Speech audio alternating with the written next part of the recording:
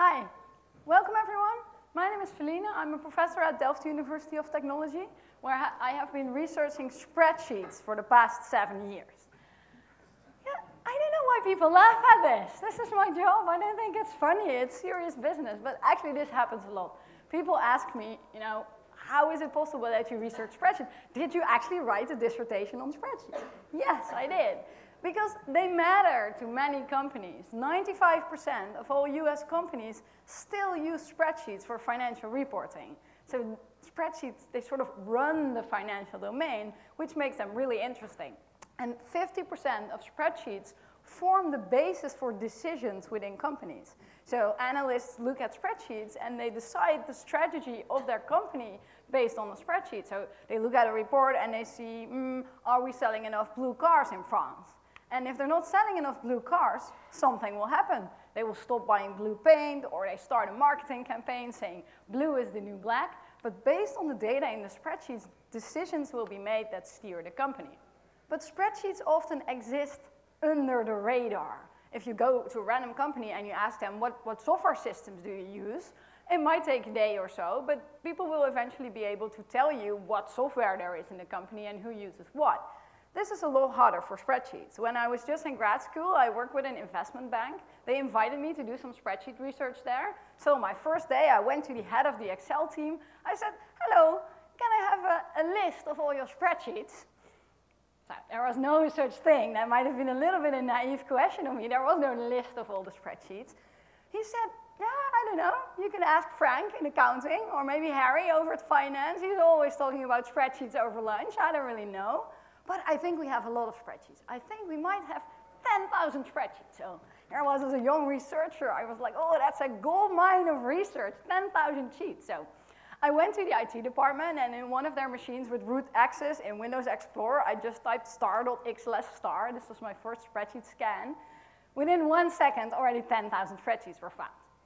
Within an hour, it was still finding more and more, but already 1 million XLS files were located. So I went back up to the head of the Excel team and said, nah, you might have a little bit more than 10,000 spreadsheets. And eventually we found 2.5 million spreadsheets, and this is a 1,500 employee company.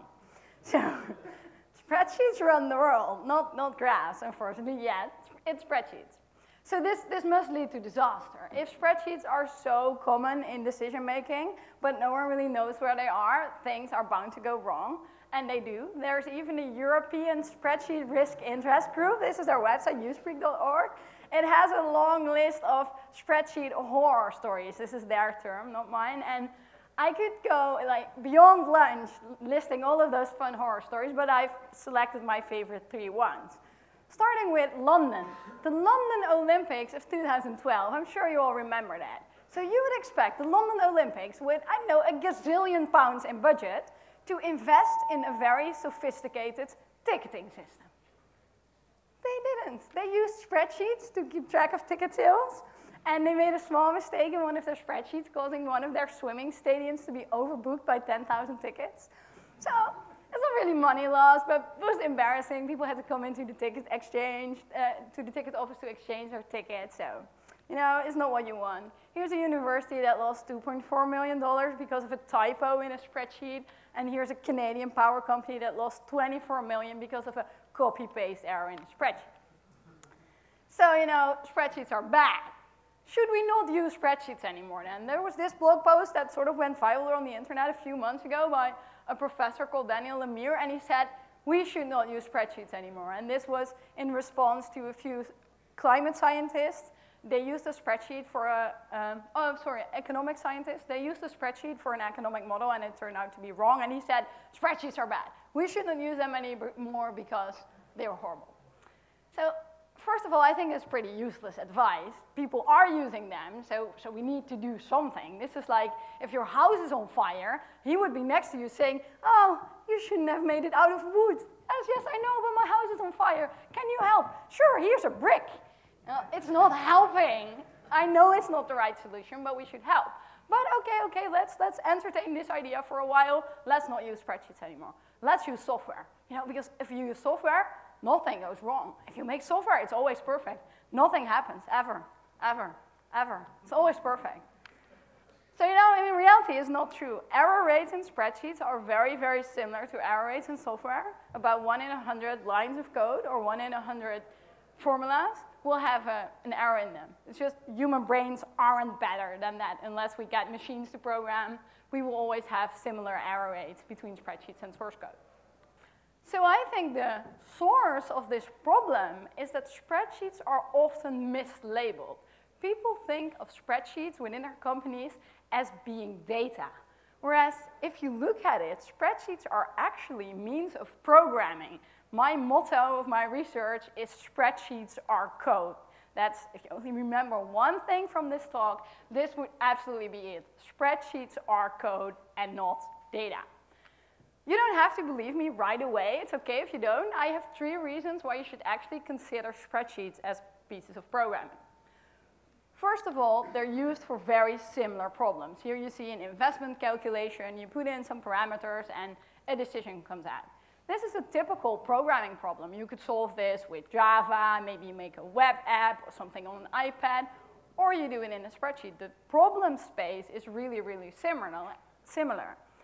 And of course you could wonder, why do people do this in a spreadsheet? And I have wondered this as well. When I was working with the investment bank, for example, I asked people, why are you building your entire risk modeling of this bank in a spreadsheet? Shouldn't you use something else? But reality is, we as IT community, we're kind of bad at making software.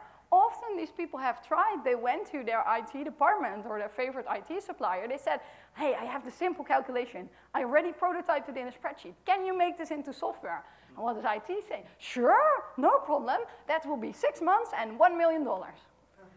And I mean, if it even were true, but that's never the case. It will be 12 months and it will be $3 million and it will never have the features that people want. So we are just so bad at making software that end users, spreadsheet users, perceive themselves as being better in spreadsheets than we are, in programming than we are. So reason 1, problem space is really similar. So I go quite a long way to make my point. Such a long way, in fact, that I have implemented a Turing machine in spreadsheet formulas only to prove that spreadsheet formulas are Turing complete. So you cannot say anymore that they are not powerful, because here is proof that they are, in fact, as powerful as any programming language out there. Many people really enjoyed this on the internet. So it was on Hacker News and on Reddit, and it was so viral that it even brought my website down for a little bit. So people are convinced now it's really programming. The third reason that spreadsheets are really source code is they suffer from typical software engineering problems. So here are a few problems. Only 1 in 3 spreadsheets have a manual. An average spreadsheet is used by 12 different people over an average lifespan of 5 years. So these are typical software engineering problems. These are the problems that we struggled with maybe in the 70s, in the 80s, when we started to realize that software we build on that mainframe a decade ago is still being used. So these are typical software engineering problems. So I'm going to assume you are convinced now. Spreadsheets are code because the problem domain is similar, they are just as complex, and they suffer from typical software engineering problems. So the question then is, and this is the whole basis of my research, is if spreadsheets are code, could we apply methods from software engineering in order to make them better, in order to stop the fire and not build a new house? Because in software engineering, tools have been developed. These problems, like understandability of existing source code, of which the original programmer maybe isn't available anymore, we sort of know how to do that. Modern IDEs have all sorts of features embedded right in them, like a debugger, testing, code metrics, tools that help us not write code, but tools that help us write good, responsible, error-free code. So could we apply those methods on spreadsheets in order to make them better? So the short conclusion of my entire dissertation is yes, we can. Methods from software engineering are really, really transferable to make spreadsheets better. So the basic idea, what I did in my dissertation, is I looked at the concept of code smells.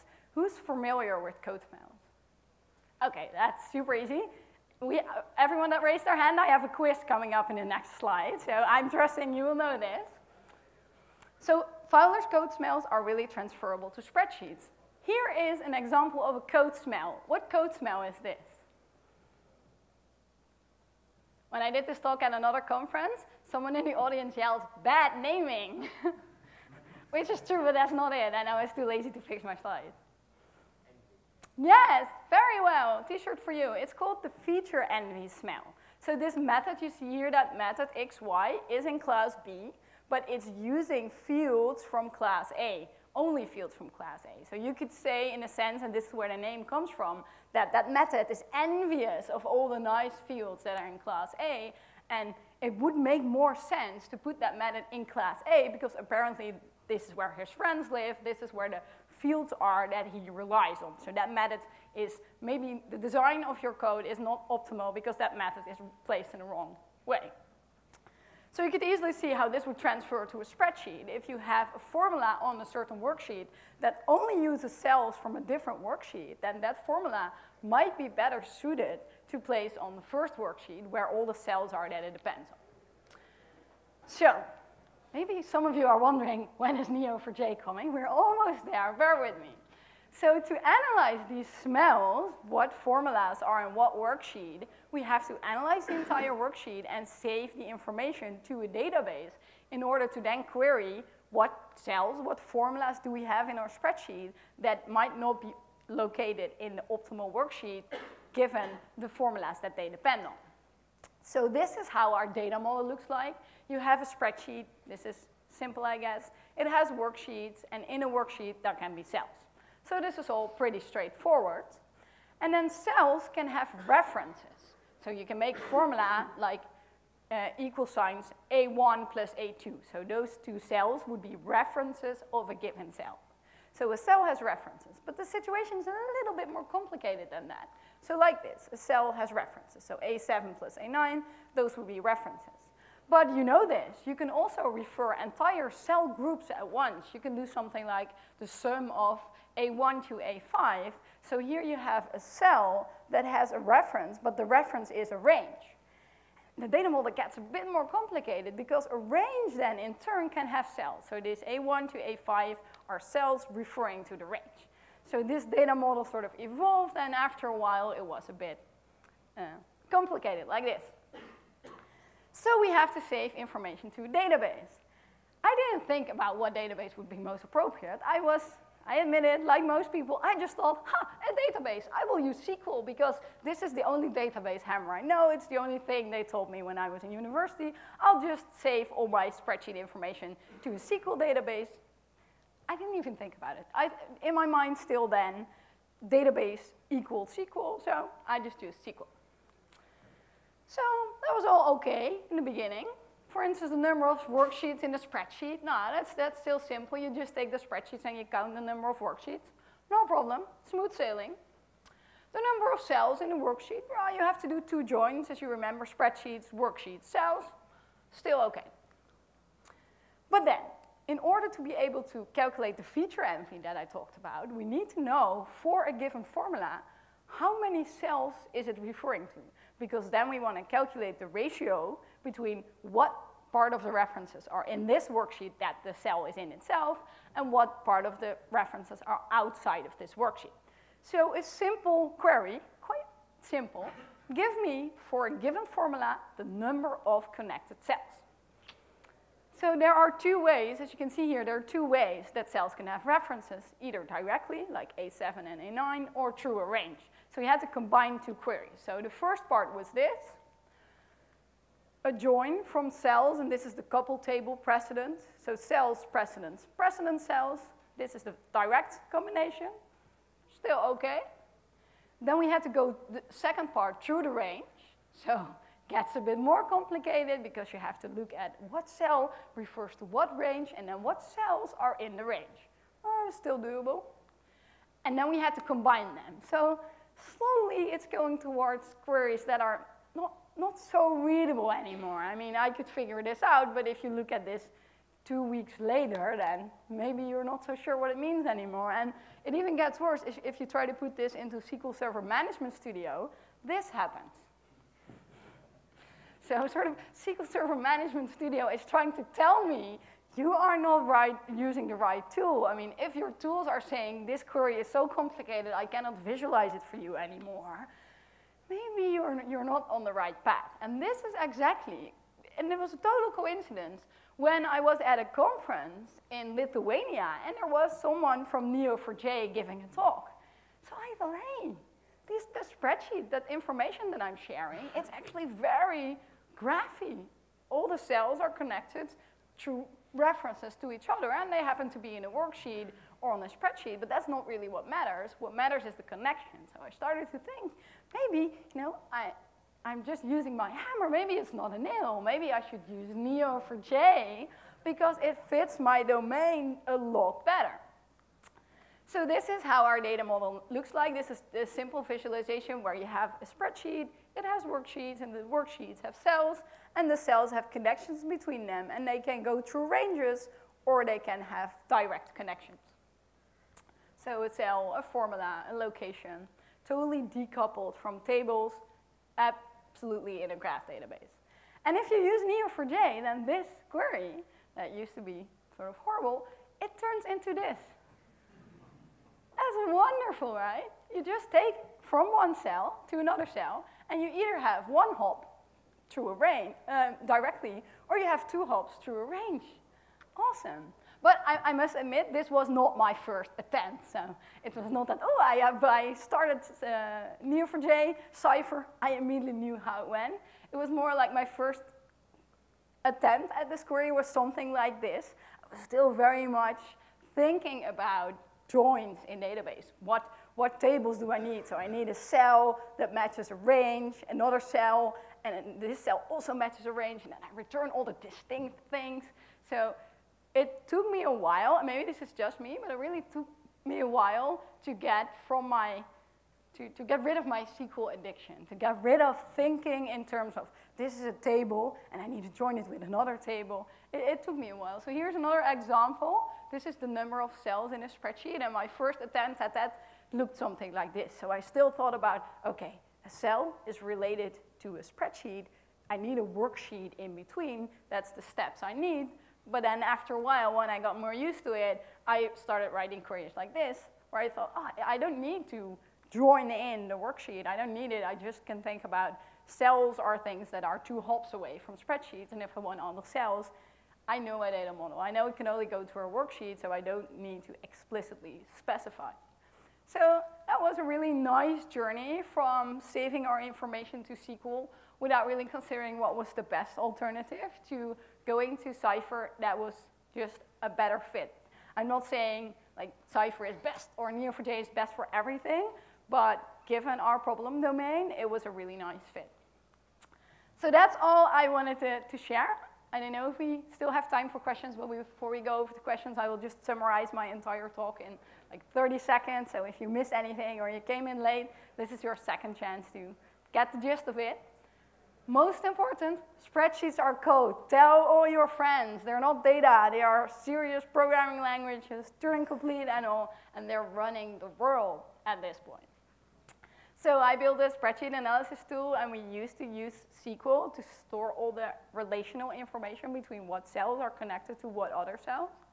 But we use Neo4j now because we ran into larger and larger growing queries that grew too complex for even the tools to visualize, but also for us to read.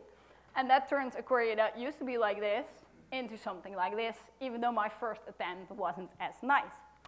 So if you want to know more about my work, you can go to my website, felienne.com, where we have a few of the tools released. So in addition to the smell detection tool for spreadsheets, we also have a refactoring tool and a test tool.